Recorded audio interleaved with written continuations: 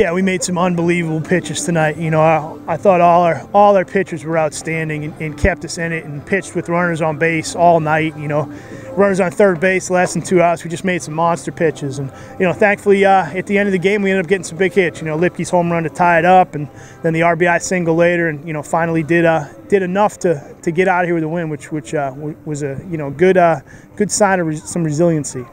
Yeah, absolutely. I thought, you know, all the way from Nick Butts, you know, all the way through Strain in the 11th, you know, everybody was pitching with guys on base and making pitches, and it was that type of game. You know, we thankfully were able to, you know, buckle down in some big spots and make the pitches we needed to make. It was a huge home run, you know, to kind of tighten the thing back up and get us back to even, and then, you know, the game-winning single was a really good approach. You know, kind of using the backside of the field with 2 strikes. You know, we could certainly use more of that from a bunch of guys.